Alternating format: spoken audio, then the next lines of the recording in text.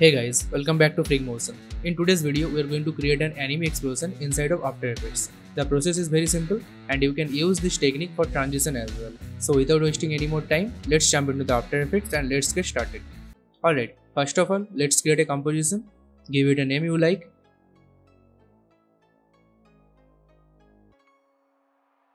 Now take the ellipse tool and make a circle like this. Center the anchor point by pressing Ctrl Alt plus Home button on your keyboard, or you can do that same thing from the pan behind tool. Now align the circle to the center, open the layer, click on this add button and add wiggle paths. Now open wiggle path 1, change the size value to 400, details value to 40. Wiggle per second value to 0.5 for now, and change the correlation value to 0%. After that, animation should look like this. Now open scale property and on 20 frames add a keyframe on the scale. Then come back to first frame and change its value to 0. Alright, let's create an adjustment layer here. On that layer add an effect called optic compensation. Now first change it to reverse lens distortion. Then increase the FOV value to something near about 170.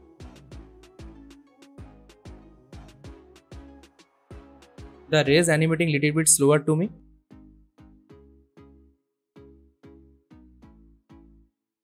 We can fix the speed by changing the wiggle per second value. Let's change the value to 10.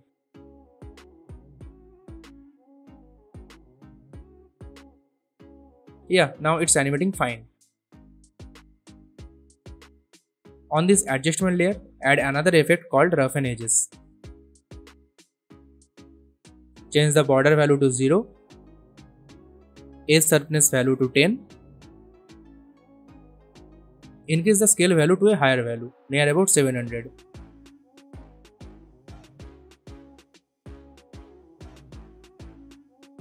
Also change the complexity value to 5. Now hold Alt and click on the stopwatch icon of the evolution property. Then type time multiplier 400. So that we can get more movement on the explosion rays. Now we need to make the center point of the explosion. For doing that, first make a circle like this, then open scale property and add a keyframe on the scale. Then come back to few frames and change its value to 0. Then after 1 second, change the scale value to near about 160. Then after 10 seconds, change the scale value to a high value. Just make sure that circle covers your entire composition, just like this. You can adjust the keyframes if you want. The explosion center slowly increasing, then at the end it becomes faster, so that it gives the feel of real explosion. Alright, now pre-compose all these layers and give it a name you like.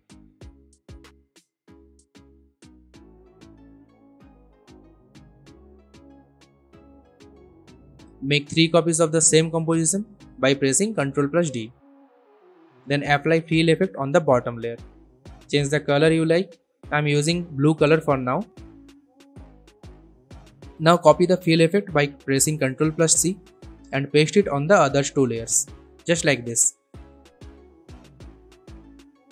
Now change the track matte of the second layer to alpha matte and change the blending mode to add. Now just offset the position a little bit, just like this.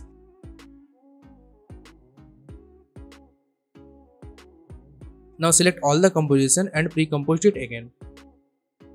Give it a name you like.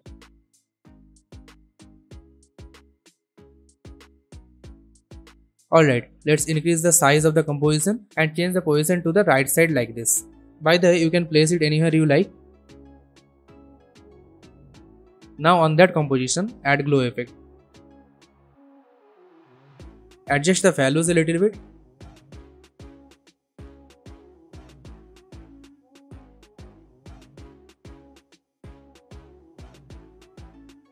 Now create an adjustment layer.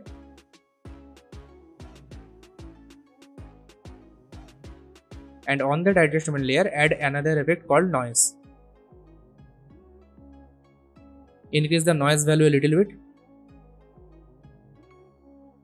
I want the rays to be in white color. For that, let's brighten the color of the middle composition a little bit.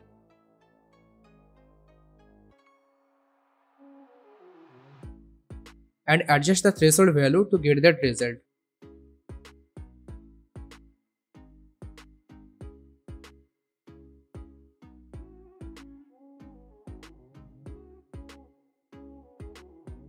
Decrease the noise value because it's too much hazy for now. Now it's fine.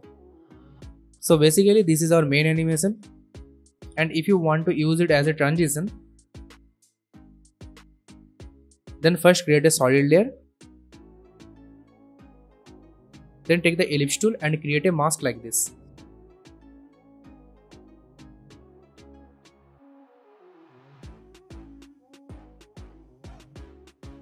Also center the anchor point by pressing Ctrl+Alt+Home button on your keyboard. Now open scale property, add a keyframe on the scale and change its value to 0. Then after few frames, change its value to a high value so that it covers the entire composition.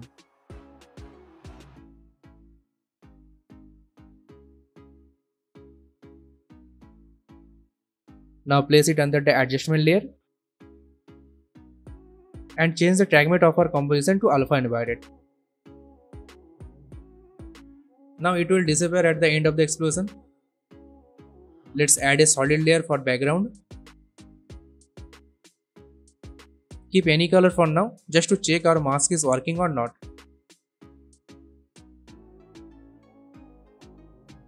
See, the explosion rays are disappearing at the end, so you can use it as a transition as well. So this is all for today. I hope you like the video.